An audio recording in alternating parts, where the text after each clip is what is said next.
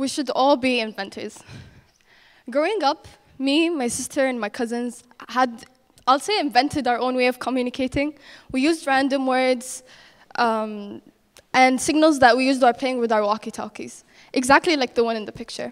It took me time to find. We invented our own way of communicating. Inventing, from my perspective, is to come up with something new, something away from usual, something never seen before, or you do it in your own way. Inventing isn't necessary in the world of robotics or science. It could be in any field. As we just saw, music, poetry, sports, in any field you are in. Why we should all be inventors? I've been inventing for a while, and getting to see the impact of my work on someone is a great privilege you get while inventing. There's always this line that I hear when I'm sitting in a classroom or sitting somewhere, and especially when we're given a task to do. This line is, "I wish there was an invention to do this for me." Or another line like, "I wish there was something to do homework for me." Or, "I wish there was something to do this project for me." I stopped saying that line because instead of just wishing, I could go and make it. Let me tell you a story. I'm a big fan of soccer. I tend to forget the names of the players and the teams they play in, but who cares as long as I enjoy the game. I created this image of myself at home as an unlucky person when it comes to soccer. It's not that the team I cheer for loses. The second I look at the screen, the other team scores in. And it happened multiple times in the past 5 years. We're talking about more than 17 times, and I've been counting them. So I remember that year, I liked cheering for the national team, and especially for a player called Umar Abdurrahman, because as I told you, I forgot their names, so he's easy to identify on the screen with his hair. Thank you. So the national team was competing in the Golf Cup back in 2010. And I really didn't know how things worked, but I just wanted to cheer. So I get everything ready, the flags, I sat in the room, I put food, everything, and I switched on the TV. And I was going to watch it with my sisters and parents. Surprisingly, they kicked me out of the room because they said they didn't want the team to lose. I wasn't mad because they kicked me out of the room because, you know, I could watch it on any other TV. I am mad, but please, my parents don't get mad, okay? But I wanted someone to cheer with me because I didn't want to just scream goal in the room when no one's with me. So I decided to create a cheerleader. The cheerleader is based on a character I used to watch on TV, Khammas. So I got it dressed up. I tried to make it look as much as Khammas, but a mechanical Khammas. I recorded a few songs on it. I got it ready with a flag. And every time the team scored, I switched it on and it started singing with me. It was complicated because every time they score, I have to switch it on and they start singing. And then they score another one, switch it on. And it was a long process. Luckily, that year, the national team won. And I got featured on our local newspaper. And since then, my family can't kick me out of the room because I became the famous daughter. Inventions could be as simple as anything. I think you guys notice when we're sitting with our friends or with our family, we use words that don't exist in our language. These are inventions. You may have figured out a way of doing a task in an easier way. We all do it. Congratulations, you are all inventors. Inventions are made to make a task easier or less complicated. I'll give you an example. Louis Braille, the inventor of Braille language for visually impaired people. He became blind accidentally at the age of 3. And at the age of 12, he wanted to create something to help him read and write. So he created Braille. Louis put his knowledge into creating something that would help him. And that was his way of inventing.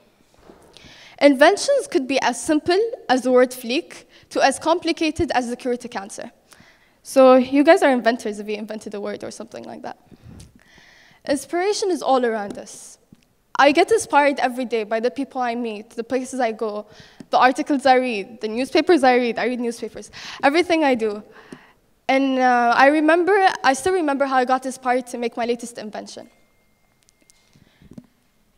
Due to the things I do, I'll have to skip school a lot because I get the chance to go to different events and conferences and speak at them or also attend them.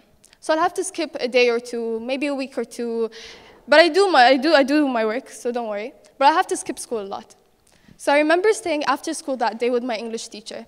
And my English teacher told me that line that we laughed about for a while, but then inspired me to create one of my latest inventions.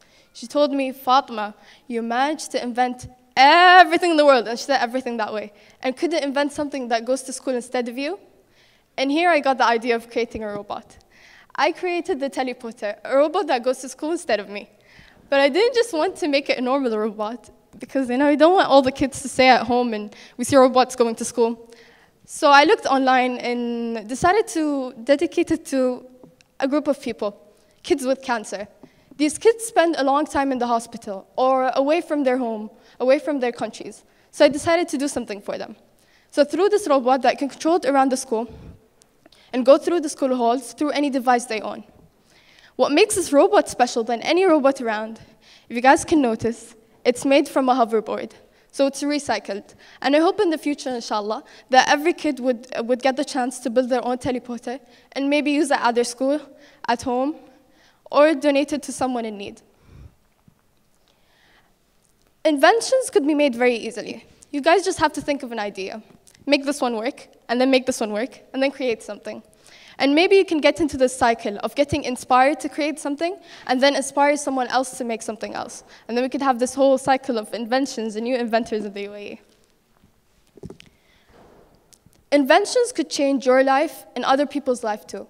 We are capable of coming up with new ideas, products, or anything that could do work for us or could do things that we can't do. There was this inventor called Kenton Lee, who decided to create something for kids in African countries. Kids in African countries usually own one pair of shoes or none at all. And he wanted to create something, let's say, as he called it, the shoes that grows. So he wanted to create a shoe that could grow with them for the years. So this shoe could be expanded to 5 sizes. Kenton also put his knowledge and his ideas to help people, because sometimes you may not notice any problems around us, but other people around us face problems that we see normal every day.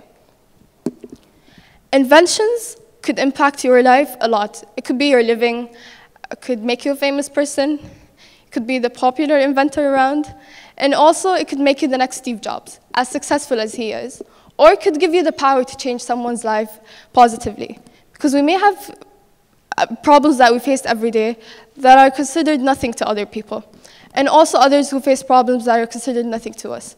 So if you do have the power of coming up with ideas, and believe in your ideas you get, because most of the inventions I got is before I slept, the ideas, I got them before I slept, or I'm in the shower, or I'm walking around, especially in my classroom. So these small ideas could impact someone's life. So believe in it and break all the barriers around us, because it could change someone's life. Thank you.